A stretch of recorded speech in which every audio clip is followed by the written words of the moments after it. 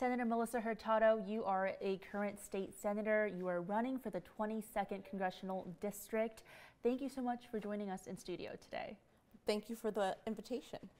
Senator, let's get started with the basics. I mean, why are you running for Congress? Your term for the state Senate ends in 26, but you're eyeing Congress now. What inspired that decision? Well, look, I think that there's very much like the city of Bakersfield, there's a sound of something better. There's a sound of something better in terms of this race. There's a lot of challenges that lie ahead. The challenges that lie ahead and the current challenges that we face are not the challenges of yesterday that we're familiar with. They're very much different. And I think that, in my humble opinion, there's a huge gap missing between the federal government and the state government and the local government and the sharing of information, right? And if we want to overcome the challenges that we're facing at the moment, there has to be better information sharing along those pathways. And so you need a leader that understands the issues, that understands the challenges, and understands the importance of how much more connected we really have to be to overcome those challenges. And I don't really see that in any of the candidates that are running today. So that's why I decided to enter into the race. Tell us a bit more specifically about those disconnects that you see and how you as a leader in Congress are able to address them. Look, for example, just the level of information that is gathered at the state, right? One of the things that I'll be working at as a state senator right now is introducing a bill that will notify lobbyists in state if they're working for a entity that's out from outside the United States. Mm-hmm. There's a federal law, FARA, which requires similarly to do the same. You have to disclose it, but you know, I feel there's a gap in that information. It seems like there's a need to be able to make sure that local lobbyists have the knowledge to report that kind of thing. Otherwise, there's just a gap in the information that we all need to be aware of. And going again to your decision to run for Congress, mm-hmm. I reported in the past that you had a push of sorts from Emily's List that ultimately got you thinking, okay, should I try for Congress? Should I try running against your Democratic opponent, Rudy Salas? Can we talk a bit more about that push and that kind of evidence you saw that you had a legitimate chance against your Democratic opponent? Well, first and foremost, running for Congress is, it's not about winning or losing. It's about this congressional district, this region, the needs of it, the challenges that we face, and how it plugs into the national conversation. And that's really what this congressional race is. It should be all about. That's what it is for me. And so first and foremost, that's what's most important. But when it comes to my Democratic challenger, I'll say that in my re-election for State Senate, I did outperform the current, the other Democratic candidate in this race by quite a margin. We're going to get a bit more into the political aspects of the campaign later, but let's talk about what you've done so far as a state senator. What do you feel has been your biggest accomplishment and kind of that proof of what you've delivered here for Central Valley residents? So my biggest, I'd say, victory, and I take a lot of, I'm just very proud of this, is being able to deliver funding for water. And I have to say the other big one is funding for public safety. And I want to talk a little bit about why. So when I first got into the state Senate, I ran SB 559.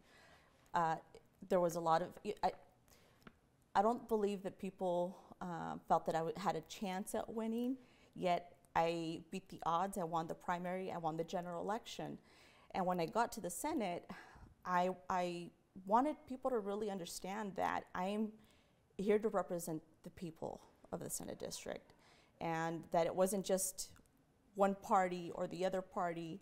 It was addressing the issues that we all have. So I did that by taking on water, worked with stakeholders, with farmers, with a lot of different community members throughout the Senate district, and we drafted a bill that would fund fixing the Frying Kern Canal, which we know that Kern County receives, and actually the Congressional District as well, receives a lot of the water that comes from the Frying Kern Canal, both for our farmers and for our communities. And so it was a real challenge because there was a lot of misunderstanding in Sacramento about what the bill would do and why it was needed. And so it just felt like it was something that we would never get. And it took, first time it got to the governor's desk and it was vetoed. We brought it back, and then it was held in, I believe, in the Appropriations Committee on the Assembly side. I mean, there was all these challenges, but we didn't give up, and we worked together as a region, as a community, to fight for that funding that we needed. I even partnered up with, Congressman Jim Costa and then Senator Dianne Feinstein, and so it was really a partnership to try to be able to deliver money to fix these canals that would create additional water for our communities and for our farmers and for the economic vitality of the region. And we secured $200 million. I'm very much proud of that. And the same goes for public safety. We introduced legislation. We pushed and asked for money for our communities to receive funding for police departments, for fire departments. And it was a huge challenge at first because there was an anti-police sentiment going around in the Capitol at that time. And so to get funding for it was a real challenge, but we kept on pushing, and I've been able to deliver for this region quite a bit when it comes to public safety infrastructure. Going more into the specifics of that, what I've seen is that, your campaign was able to acquire $465 million from the state budget for a variety of projects here. The $200 million you mentioned for water, is that part of that $465 million, or is that separate? I'm going to be honest and say that I've lost track in terms of how much money. It's a large amount, and probably more than that, but yeah, $200 million alone. And the $200 million, it's already been dispersed. It's amazing to go back and be able to drive through the part that has where the subsidence issue is on the Frank Canal, and then now see that it's being repaired. It's going to be that it's being fixed. It's amazing, and also to see the workers. There's workers from Bakersfield that are working to fix this Frank Canal. So it's just amazing the level, just what $200 million to these investment projects, what it does for a community, for a region, and especially in water, since we know we need it. And so I've lost track at this point to answer your question, but I would say that it's gone beyond that, and that's just one major. The $200 million is just one piece. There's also the annual $130 for the safe and affordable drinking water. That's something also that I'm very proud of, because originally I've even been quoted on it, and at first being in opposition to it. Why? Why was I in opposition? I was in opposition because it would tax disadvantaged communities in the state of California without really knowing if we were going to benefit from those funds. So I was very much against it, and it was hard to be against it because, of course, it's something that it's a value that I share, that I want to get money for our communities to address our safe drinking water issues that we have. But I didn't want them to be taxed, and I didn't want them to be in jeopardy of not having access to those dollars when they need it the most. And sure enough, being vocal about it, we negotiated. Ultimately, there wasn't a tax involved, and that's the kind of leader I think that people in the Congressional District deserve. That's the kind of leader that I'll be. I'm not going to be afraid to stand up when something is wrong, and at the end of the day, be an effective leader, because that's equally important. Being effective for this region is what we need, and the challenges and the types of challenges that we're facing now and moving forward. And I feel like I should also note, right after this interview, you're going to be presenting a check to the McFarland Police Station. So I want to ask, Senator, how do you determine which police station, fire station, communities get the funding that you have already secure? How do you decide kind of what gets prioritized here?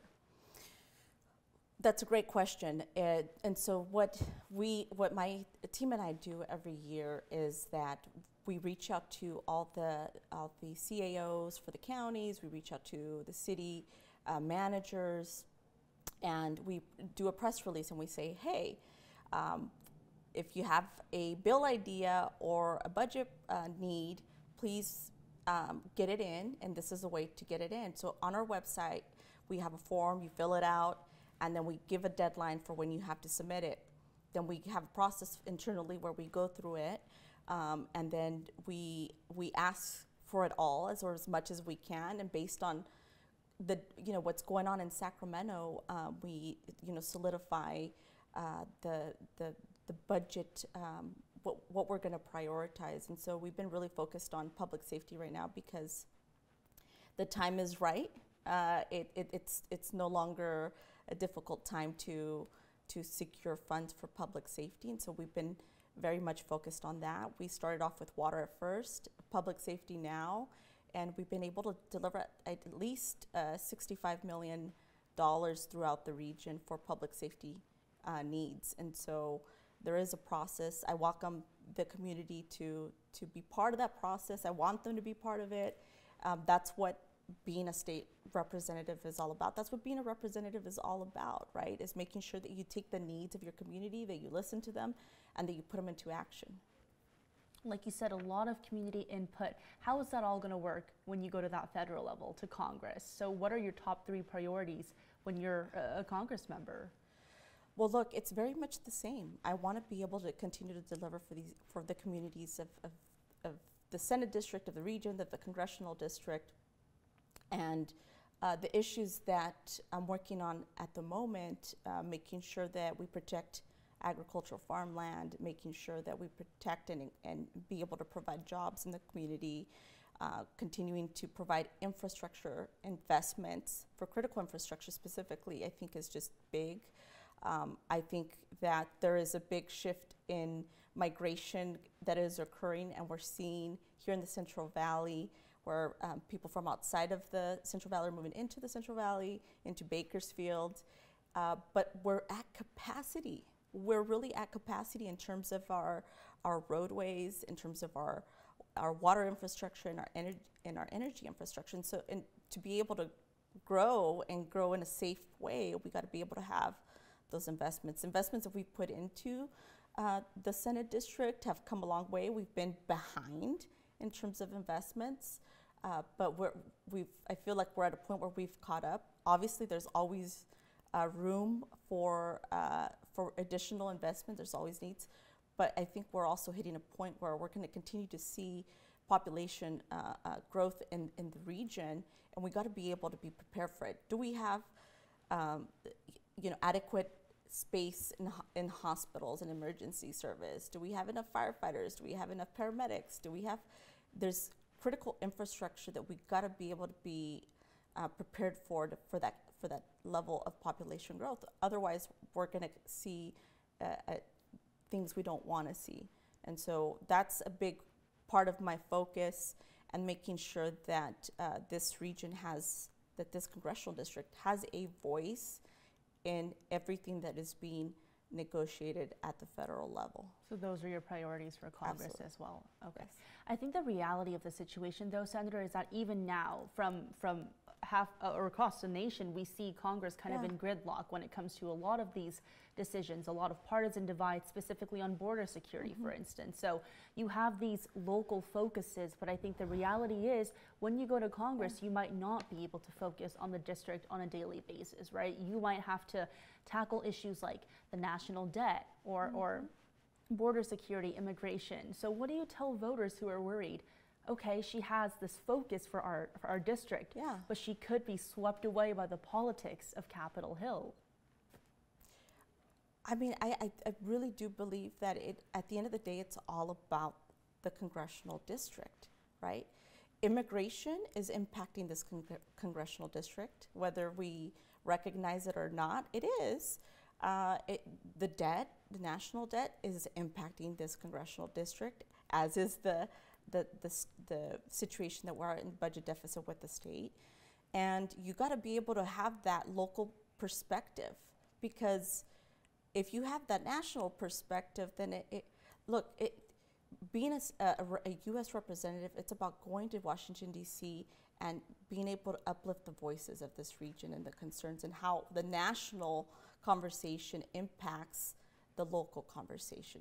And really it should be the other way around. We need to be able to have influence on that national conversation, because if we don't, then we get left behind and we are impacted in ways that we don't want to be impacted. And so I feel that, and my focus would be prioritizing the needs of this region, of this congressional district, in terms of what the conversations that are going on at the national level. I don't want to get into the politics of the Republicans this or the Democrats that. We're all Americans, and we all want to live and accomplish the American dream.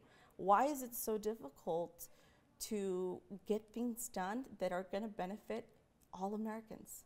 So what's your pitch as to why you were the best candidate? Right, because your three opponents in this pool are saying the same thing. I prioritize the district. I'm going to represent the Central Valley up in Congress. But what are some specific proposals or thoughts you have in mind as to how you would tackle those issues specifically to benefit people here? Look, it's the reason why I'm different is because I've demonstrated that already during my work in the state Senate. I've been able to work across party lines. I don't like to get into the party or the partisan politics, because that's not America. America is about prosperity and living in thriving communities. And so the difference between me and the other candidates is that I'm thinking about the today, the tomorrow, and I'm leading. I'm actually leading, right? And again, sometimes it's difficult to take that that tough stance on whatever issue, but you got to be able to do it for your district. Even if it backfires, you can't be afraid to lose an election. I jumped into this election very much like I did in 2018 when I ran for state Senate, knowing that I could very well lose. I don't know, right? And you can't be afraid to lose. You always have to put the interest of the American people, of the people of this congressional district, first and foremost. You've got to be a leader that thinks ahead, right? And that is acting with addressing the issues of today, but of tomorrow as well. And I don't see that in the candidates that are currently running for this congressional district. I see a lot of bickering back and forth. I've had the opportunity to work with both the Congress member and the former Assembly member, and I just know that I know that I can be a better representative.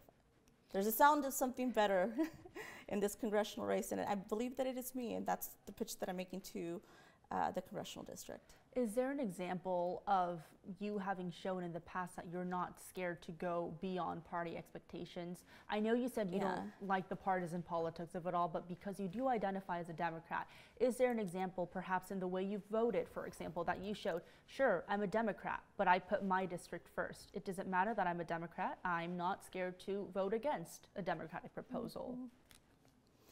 Yeah, look, just securing money for public safety funds. I've been asking for quite some time. And there was at times that, many times where standing up and asking for this money was a tough thing in itself. But I've said, you know what, we need public safety. Public safety is the foundation of a democracy. People want to feel safe in the community. They want to be able to thrive. And if we don't put money into this, then essentially we're saying, like, we don't care about democracy, we don't care about freedom, and that's it. It was a difficult conversation to have, but I did it because I know that the importance of it and the need that we had in this community. And now the conversation is changing, and that's why it's so important to have leaders that are afraid to stand up and speak their district, speak what their district is saying, because I feel at least my district has never led me wrong. I've spoken up and took the hard positions when it was necessary, and I've done it. It's led me in the right path, and I will continue to do that. So just want to make sure that I reaffirm that to the constituents, and the importance of being a leader, and sometimes you'll be alone, but the fact is that that's how conversations and how things are changed. If you're afraid to stand up and say something, then it's not going to change. You're going to have status quo, and that's what the people of this congressional district don't want. And again, I want to get into that term independent Democrat that you've used in the past. You and I have talked about it, and last time in a statement you told me basically the definition of that is that you're not going to let partisan politics get in the way of your lawmaking, of your leadership to your people. But Right. Can we just tackle the definition of independent Democrat more? What does that allow you to do in terms of, again, exceeding or going beyond what the party asks of you or demands of you? Well, look, I don't think that there's an exact definition. I think for me, when I said that, it was basically saying that that I've always been just an independent, just thoughtful and policy maker, and that's what leaders should be doing, regardless of what. I mean, I don't really like the titles at times, but just being a leader. That's really essentially what I was trying to say, is that, again, why do we have to get into the titles of independent Democrat or independent Republican? Or it's just doing what is good for people, and not being afraid to stand up and be that leader that you were elected to be for the district that you're looking to represent or have been representing. And I have stood up and been a leader as the only Democrat in voting on difficult issues, voting no, or not voting with my party. But sometimes I've been the only Democrat, the only state senator voting against everybody else. Just this past legislative session, there was a proposal that I just didn't agree with, and I was the only state senator that didn't vote for it. Everybody else, Republican and Democrat, voted for it. I didn't vote for it. That's the kind of leader I think that this congressional district wants and deserves. And why is that important? Well, it's important because it starts asking, colleagues begin to ask the question, well, why did she vote no on that? Everybody else voted yes. What was wrong with that bill? And that's exactly the type of conversation that I want to stir, not just in the state legislature, but in Congress as well. Which proposal was that, Senator? It had to do something with veterinarians, and there's I don't know exactly, it wasn't my bill, but there was just some issue about how medication is prescribed, and with fentanyl on the rise, and there's some other type of drug, and that we're just increasingly concerned about, and that's why I didn't vote for the bill, and it was, I think, the right thing to do, and the conversation is starting to start up again, and so perhaps, hopefully soon, I'll also have the ability to have a hearing on it, so people can understand why that's such an important topic, but also how it plays into the situation that we're seeing with drugs and overdoses in our communities. And the reason I emphasize the term independent Democrat so much is because your Democratic opponent, Rudy Salas, as you know, has gotten essentially the nationwide support of the Democratic Party, locally, statewide, again, nationwide. And so some cause for concern there is, if he has this many high-profile endorsements, is he kind of bound to party expectations? And so I wanted to ask if your use of the term independent Democrat was perhaps a take on your Democratic opponent, and perhaps what he may be limited in his abilities to do with those endorsements. I think that's a question that he has to answer. But what about for you? What do you make of those endorsements in terms of, or do you think you have more freedom to, again, go beyond what the party asks of you, or go beyond what high-profile people in your party would expect of you? I do believe I have more freedom. I do, and again, I can't speak for him or, you know, his position in terms of how that all plays out, but I think that's, some will see it as a challenge, to be honest with you, that, okay, well, she's just an independent thinker. No, I'm being a leader. That's what leaders do. They stand up, they speak out. Sometimes you're not going to agree with them, sometimes you will, but sometimes it's important to be heard, right? And to see the opinion from a different angle. And it may change your opinion as well, and that's what creates change. And so, again, he may be party bound. I mean, I would expect, you know, the representative for this congressional district to be that kind of leader. That's the kind of leader that I expect to have, right? It's someone that is going to critically think about issues, that is going to voice those concerns, and it doesn't matter if they're the only ones that are speaking against that issue, but that they do it in a way that is going to create more discussion. It's going to create an positive change, and I don't see that in either of the candidates. And so I do believe that perhaps both are party bound. And we only have about 5 minutes, Senator, so I just want to very quickly touch on two more things. Again, your Democratic opponent, what he's really campaigning off is minimum wage and overtime, how he helped guarantee those, especially for farm workers. Right. He also talks about how avid of a supporter he is when it comes to abortion. Let's quickly touch on those issues. Minimum wage, overtime for farm workers. Where do you stand on that? What have you done for that population?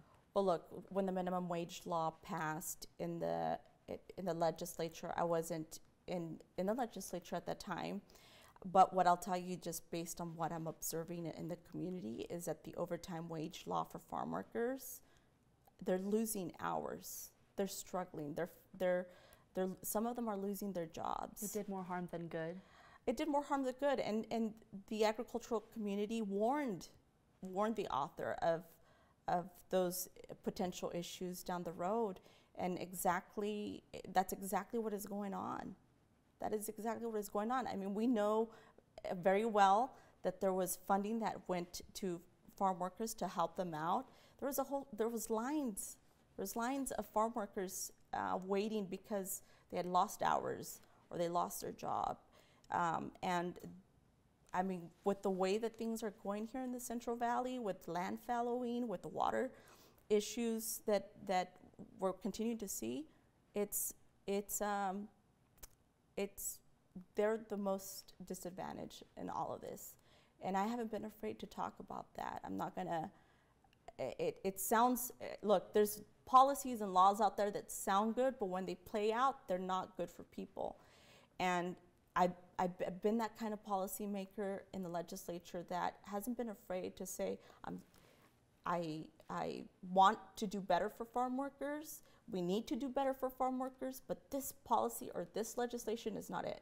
And I've introduced legislation to go about it in a different way, to actually support farm workers and not hurt them. And so I just don't know, I mean, I just don't think it's playing well out in the community when you're saying, I fought for overtime pay for farm workers, and farm workers are losing their hours and their jobs.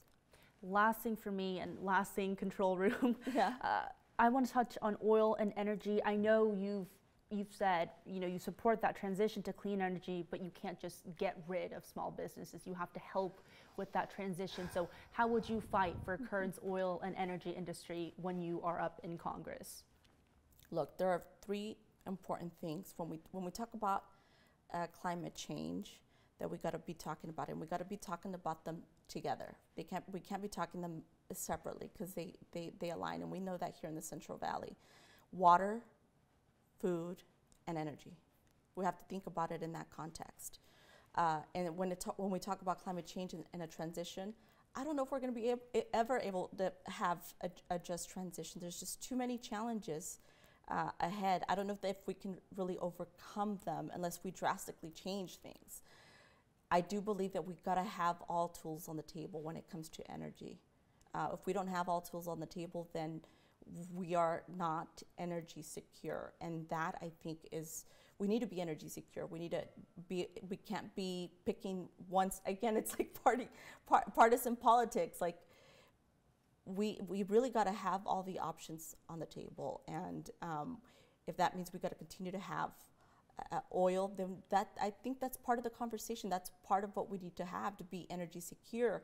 And so long as we're not energy secure without that, then I just disagree with whatever's out there. And you've accepted money from the oil industry. What is your response to recent critiques and billboard critiques that you've done that? I mean, this is Kern County. We're one of the largest oil producers in the nation. Money has never influenced me. It's why I feel so proud of how I got to the state Senate. And honestly, it's really rewarding to know that I'm a congressional candidate, but I'm not bound by big interest or big money. I'm going to my voters. I'm going to the people that know the work that I've done, that know my character, and that's how we're running this campaign. And if they give me the blessing and allow me the opportunity to continue to move forward in the primary, I think it's going to be the greatest blessing ever, right? Moving forward, knowing that it was the voters that pushed me across and not big money. Senator Hurtado, thank you so much for your time today. We appreciate you joining us. Of course.